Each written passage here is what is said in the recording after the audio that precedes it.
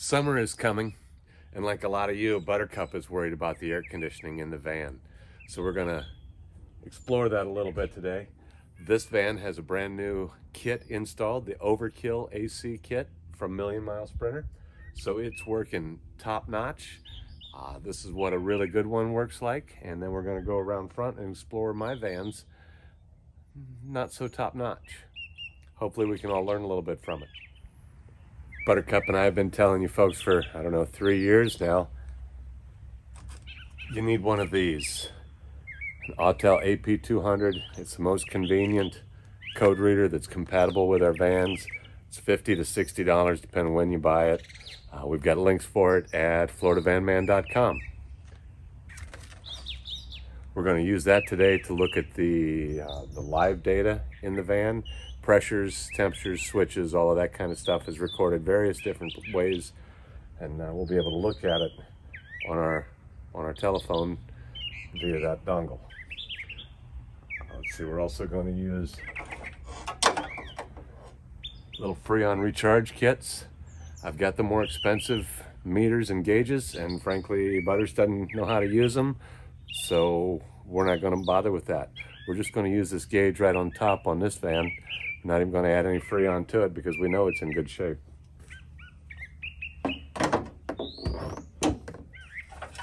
Might also use a voltmeter. I've got all of this, but I don't know how to use any of it. This works pretty good for what I'm doing. Probably what you're doing too.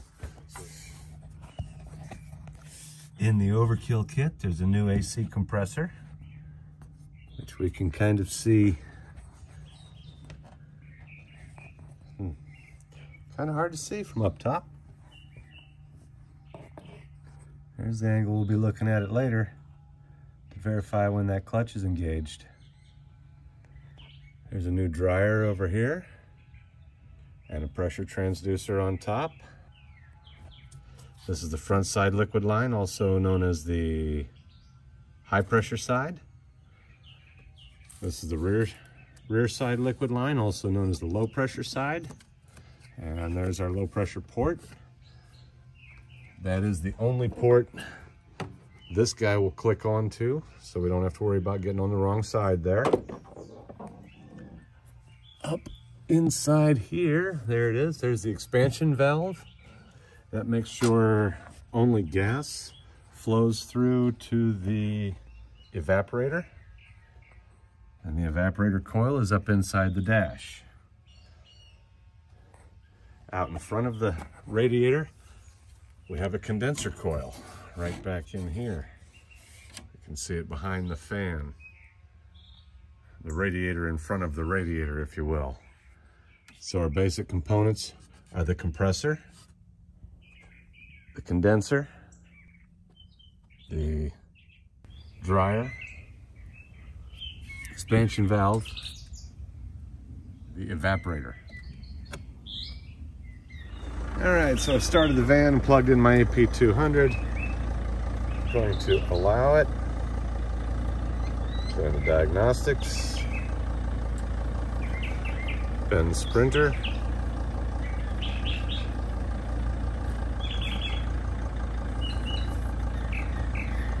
Manual selection.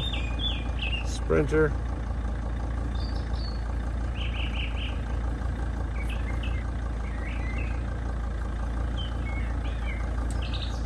.901 for a T1N, USA, OBD, control unit. Scroll all the way down to HZR, heater control.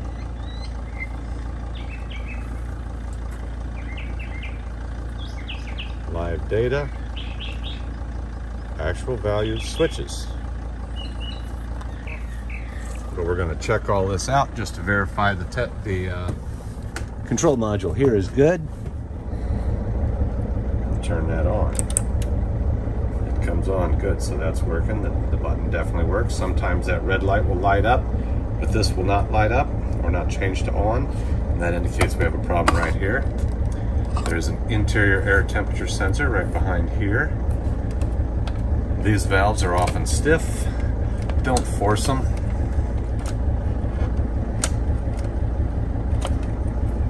push it in to recirculate. That should be displayed here. Recirculate air off, recirculated air on. For these knobs, I typically advise just pointing them straight up and leaving them there. Then you can close off these vents as necessary to force all the air up to the defroster, or you can open the vents and get some air in your face. Fan controls, we've got a video on that. Speed, if you've only got a high-speed fan. There's a resistor blown out. This one works, it's just a lot lower on 3. So we're going to leave that on 3 for now so I don't have to talk over it. And then the red-blue knob down there, right here on the bottom of the AP200. It's at 17 degrees. As I turn that up, now that's not telling me what temperature it's actually sending. That's only telling me what temperature I'm asking it for. That should turn all the way up to about 60. Yep, there we go. We can crank that back down now to 17 is the lowest.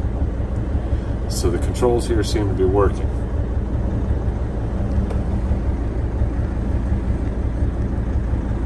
Now we're going to go, let's see, we will escape out of this screen and go to actual values.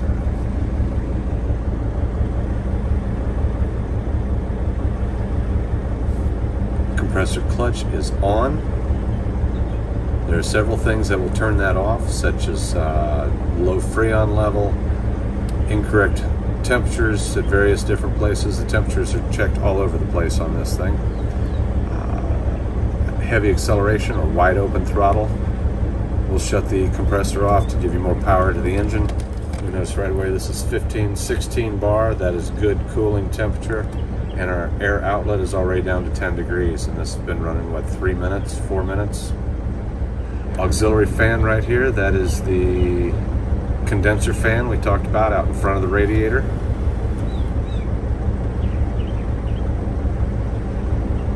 Pressure sensor, that is on top of the dryer. So, let's see, air outlet temperature is getting down to... Come on, focus. 8 degrees. Yeah, I'll buy that. That's cold. Looking down here, you can see that clutch is definitely spinning. And we can really hear it when the aux fan comes on, or the condenser fan up front.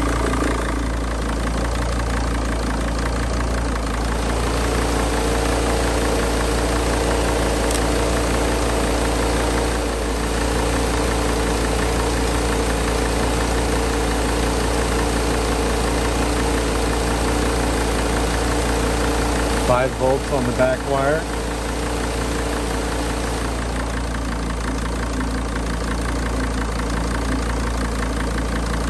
.2 volts on the sensor wire, just 2.3, just the same as it's being read on the AP200.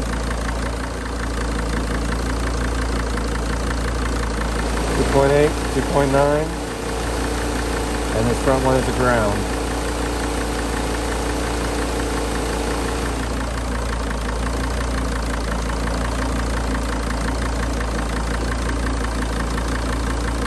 So if we're not getting any pressure voltage here, we can, or it's not changing, we can always check to make sure we're getting 5 volts on the rear pin here.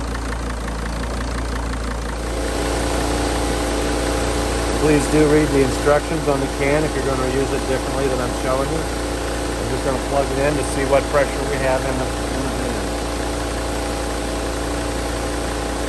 Okay. Give it a little squirt here, I'll get way up too high, so I know that's not, just the hose has been charged now, much higher than green.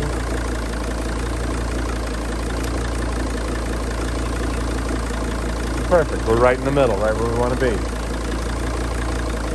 The top end is not better than the low end of the green. Right in the middle is where we really want to be.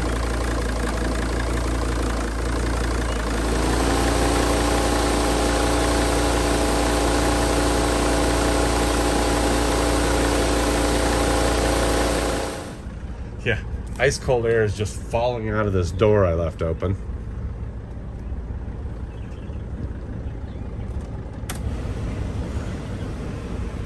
do this properly, we should have that fan on full, recirculate flap on. I'm sorry, no, recirculate flap off. All right, so some things we can check if our air conditioning isn't working at all. Switches and actual values. Make sure the van knows that the push button control is telling the air conditioning to come on. Oh, it doesn't hurt to check all these other functions as well, but that's the main one. And we can check for 5 volts.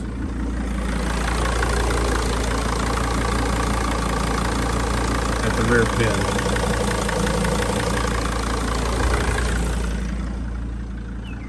If either of those don't work as they should, if we don't have 5 volts at that pin, or the AP200 doesn't show the air conditioning come on, the problem's going to be in this control module. They can be repaired. Module Repair Pro is a company I've used. There's YouTube videos, and I'll probably be making one myself showing how to repair those eventually, because I'm collecting the broken ones. Now, next thing we can check is the clutch. Going to actual values here, compressor clutch. Right now it is on. That would usually be on. That can turn off if you don't have enough freon, or if you're under heavy acceleration. A couple other reasons for it, temperature related. If the ambient temperature is below freezing, the clutch won't engage. If it says the clutch is coming on, but you're not visually able to verify that at the front of the engine,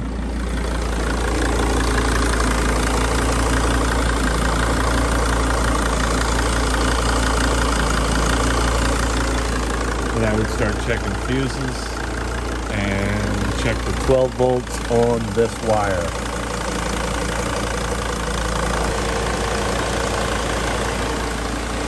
It is the only wire going through the air conditioner compressor. It's usually a blue wire in a black sleeve. If you're not getting 12 volts there, then regardless of what the ECM is telling it, that clutch isn't going to come on. On the steering column fuse box, the bottom 2 fuses, front heater blower seems kind of relevant. Over here, heater control panel is kind of relevant. The rest of them don't seem very relevant to air conditioning, but it never hurts to check them all. Might find some other feature that you didn't know why it was working, was just a blown fuse. Keep in mind, they don't always look blown when they don't work. And sometimes they just have bad connections. So it pays to pull each one out, visually inspect it, put it back in. Underneath the seat base, we've got a couple more fuses to be concerned about. Under relays and diodes, line number 4 there is auxiliary fan air conditioning. 37 down here is auxiliary fan air conditioning. Don't really know which one is 37 and which one is relay 4. So we just check it all and hope for the best. All right, so looking at my van now, a little bit different. Compressor is on, AC is on. Refrigerant pressure is much, much lower, 5 bar. Pressure sensor voltage is only 1 volt, so really we're not working yet. Out there, temperature is 22 degrees. That's because we're parked in the shade and it's kind of a cool morning for Florida. One could kind of argue that it's blowing air conditioning already, but it's not.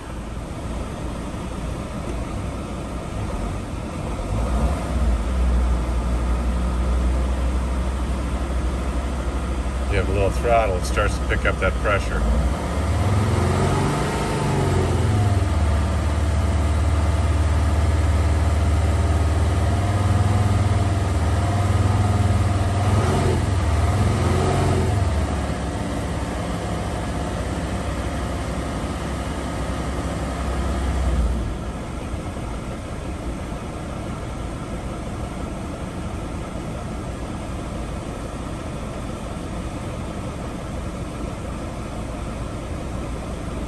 Go. Now we've got something starting to happen. Probably let go of the throttle after just a little bit here, and it's going to keep climbing. 9 bar, 1.6 volts.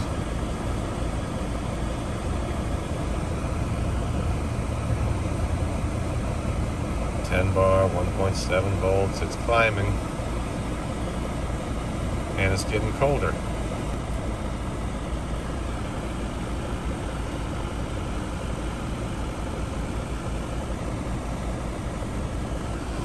$13 and getting colder. Now I did the same testing yesterday afternoon, didn't have near the same results because I was parked in the sunshine. It was 2 o'clock in the afternoon. Whenever you're charging an air conditioner system, you should be parked in the shade, fan on full blast, recirculate flap closed, not on, and all the doors or windows open. After giving a little kickstart there with the throttle, it's taken over on its own, just sitting idle here. Got a 19.5 bar, 2.8 volts, and under 10 degrees coming out of the vents.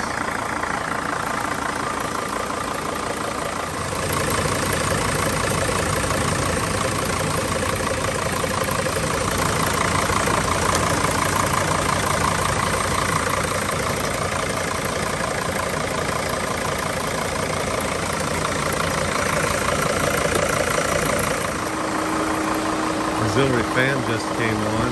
We can sure hear that.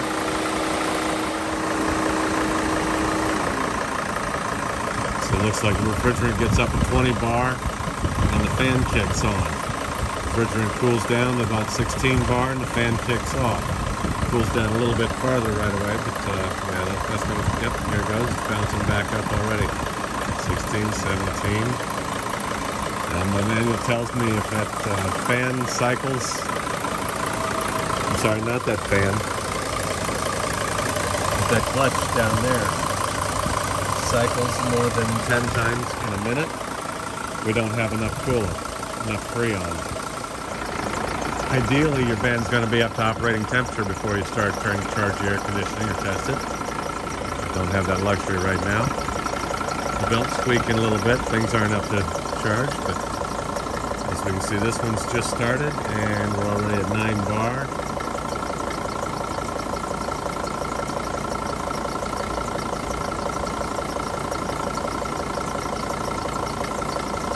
Climbing 14, 13 degrees. The air outlet temperature is falling. When I ran the same test on these two vans yesterday afternoon, in the middle of the afternoon, it did not seem like either one of the air conditioners worked until I gave it a good bit of throttle. Even while the air conditioner is on, the clutch can turn off for various reasons. So we see that the outside apparatus is not spinning now.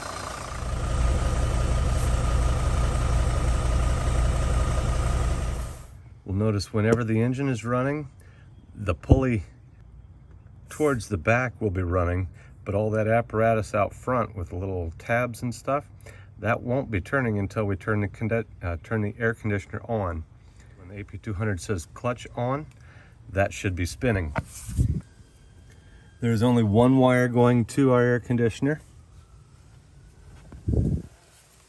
Right down here. It's usually a blue wire inside of a black plastic jacket. It comes around here and ties into the air conditioner right there. We can tap into that and measure for 12 volts. If you've got 12 volts there and your clutch is not engaged up front, then you know the compressor is a problem, because that should definitely engage it.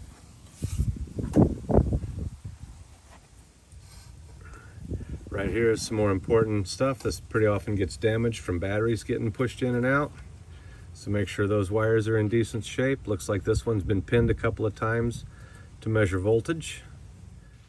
If your clutch is engaging, follow the instructions on this can. This air conditioning system is working, so it's always good to have some values of a good working system to compare to. Compressor shut off, no. Compressor shut off, no. Compressor clutch on. Refrigerant pressure 7 bar. Pressure sensor 1.2 volts. Auxiliary fan is not on yet, it is off. That'll probably come on once things heat up a little bit. Outlet temperature is 31 degrees. It's just come on. It's not been 5 minutes yet. It's blowing air, but it's not cold at all, and I'm beginning to doubt that my van's air conditioner works anymore. About 5 minutes now. The auxiliary fan is not kicked in. Compressor clutch is on, so it's trying. Refrigerant pressure is 7 bar. Outlet pressure is 32 degrees, though. Why is that still warmer than it was before we started it?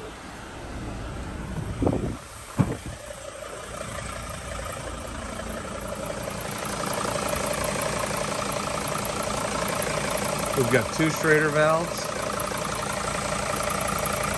There and up there. I believe this is the one we want to play with.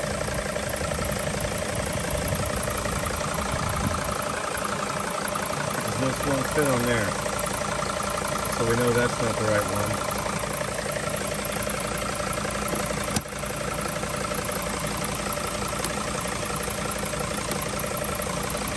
There we go, it's on.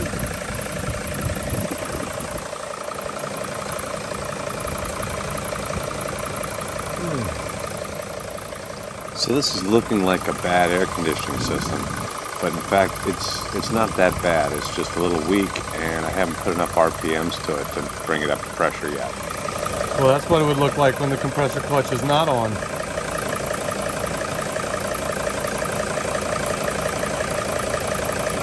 I don't think my compressor's any good.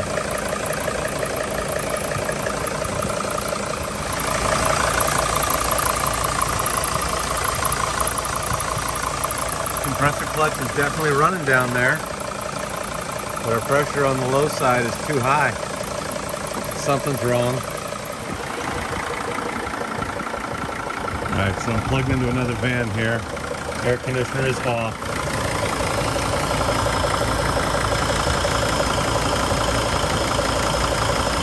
Clutch is clearly not turning.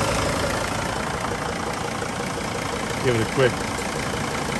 And we see we've got high pressure there, just like the other one that's not working.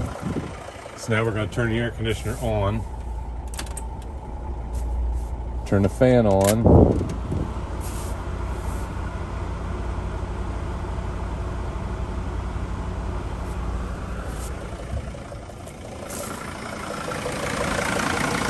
Verify.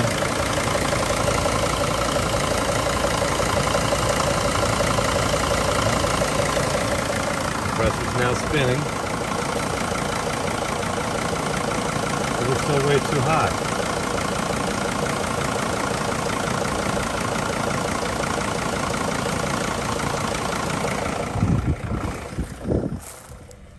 The system that is working, starting to blow cold. See the outlet air temperature is lowering to 24. Sensor pressure sensor voltage is 1.7. The other one was 1.2. This refrigerant pressure is 11 bar. The other one was 7. This is still pretty weak. It's just not as weak as the other van.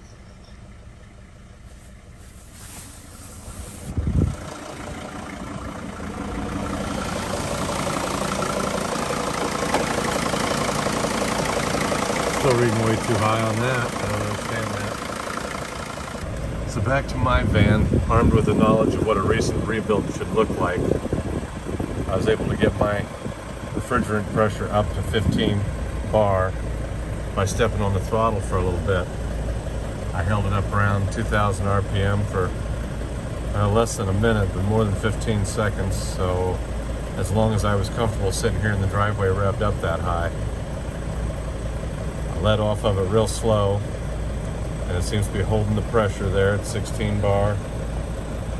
Pressure sensor voltage 2.5. Auxiliary fan hasn't come on yet, but I've only been running 2 or 3 minutes here. Outlet air temperature is definitely dropping, and yes, absolutely, it's gotten cold.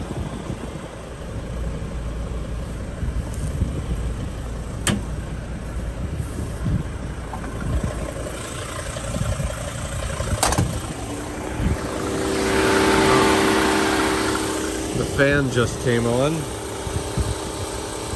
and the app confirms it. Auxiliary fan on.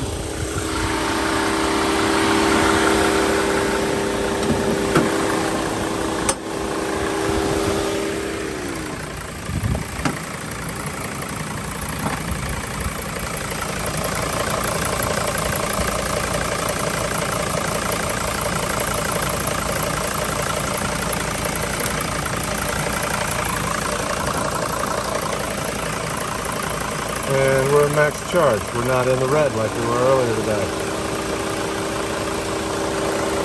Fan cycling on and off as we would expect.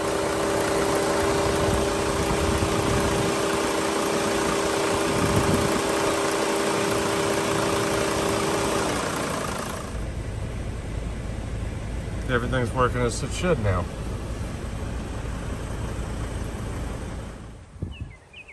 So what went wrong today when I was trying to test the air conditioner in the middle of the afternoon? Pretty simple, and I should have known better. I tell people all the time why roof air conditioners don't work. The very concept of air conditioning, the compressor pumps up the gas, compresses it, compression causes heat, pushes it through to the expansion valve. The expansion valve releases it, just like releasing any aerosol can that makes it cold. That cold then condenses back down. You blow the air over the cold into the van. That cold gas then circulates back around to the pump where it's compressed again. When it's hot, when it's compressed and hot, it's in the condenser coil out here and needs to cool off. Hi, airplane. It's starting out at 140 degrees. So when it's 100 degrees out here and the driveway is about 115, temperature difference isn't enough to allow everything to cool off. It can't cool the freon. All right, so this old van has bigger problems than the air conditioner, but for the sake of the video, button is on. Oh, the app shows that it's on. Temperature is set right, but the clutch is off because the refrigerator pressure is 0. Pressure sensor is half a volt, less than half a volt. So I expect we've got 5 volts going to it. We could verify that. All signs indicate we're out of refrigerant. Let's go verify that.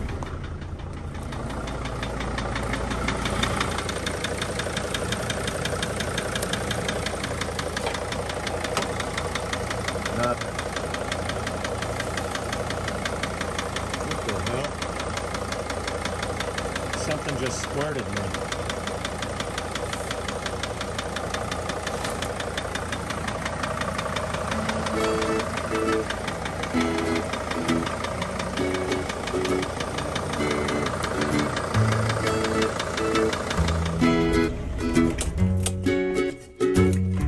We don't need to diagnose that any farther.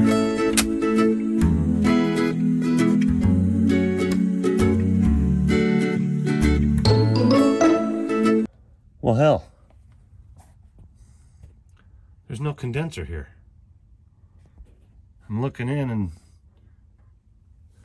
first thing I see is the intercooler. The condenser and the condenser fan are both gone.